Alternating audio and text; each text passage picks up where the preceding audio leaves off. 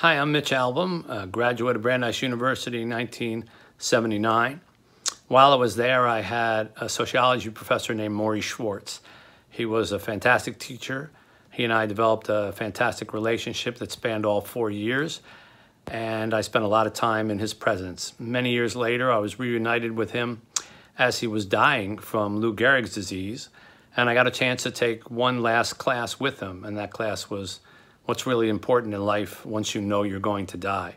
I was able to turn the lessons of that class into a small book to pay for his medical bills that went on to become a much bigger book than any of us anticipated. And it's called Tuesdays with Morrie.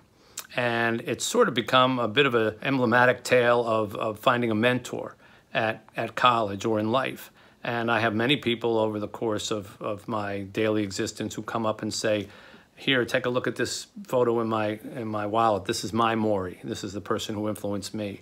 And so the challenge goes out to all of my fellow alumni to answer the question, who's your Morrie? Now, it's your opportunity. It could be a faculty member like Morrie was for me, or a staff member, or a fellow alum, or a friend. But everybody has mentors in their lives, and everybody has people who affect them and teach them things as Morrie affected and taught me. And I know telling the story of my mentor certainly was a really worthwhile thing for me, and I hope it is for you as well.